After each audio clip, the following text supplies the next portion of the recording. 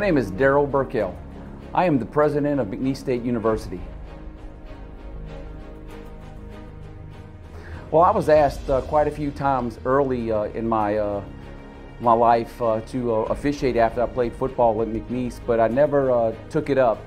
I had a young family, and so I dedicated my time to my wife and kids. And then when my kids became old enough, I had a friend who said, "Hey, why don't you come referee?"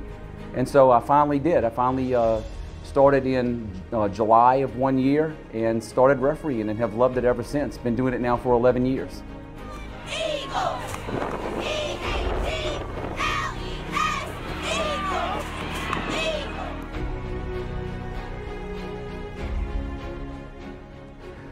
Well, you know, I have gone to many camps, many college camps. I took the time to go to some college camps and get some training from those guys, along with the training that we get at camps from the LHSAA. And just talking to other referees and watching others on television tries to help you hone your craft. And you know, it's a thing that you don't put down at the end of the season, that you continue to stay in the rule book, you continue to talk to other referees just about situations. And so it helps you along the way to just stay in the game throughout the year.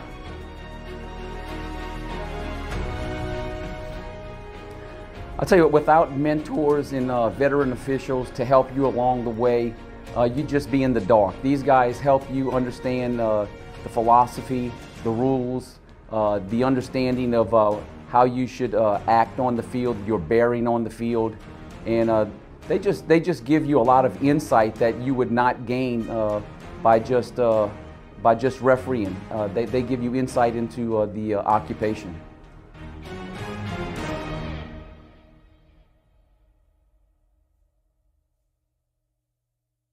Probably one of the biggest things is team, the concept of team. Anytime you lead, you have to have a team around you, and you have to build that team.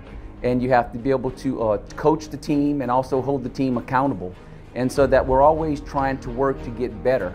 So whether that's in my business, in higher education, with my leadership team, or with a refereeing crew, you're constantly trying to get better. You want to have the perfect game. You want to make all the right calls. You want to make all the right decisions. You want to have all the right mechanics. And you just work every day to try to do the very best you can and be perfect. And you just hold each other accountable. So I find that to be one of the biggest things that I find that carries over.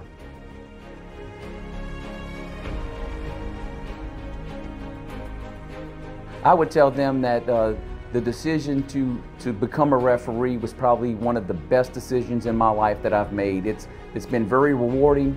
It's been something that I have enjoyed. You know, and if you're competitive by nature, it allows you to continue to be competitive, and you're competitive with yourself, to just becoming better every day.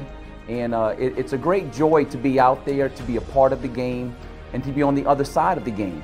So I would tell anyone that's looking at doing that, if they have a desire to give back and to be a part of something that is very rewarding, this would do it.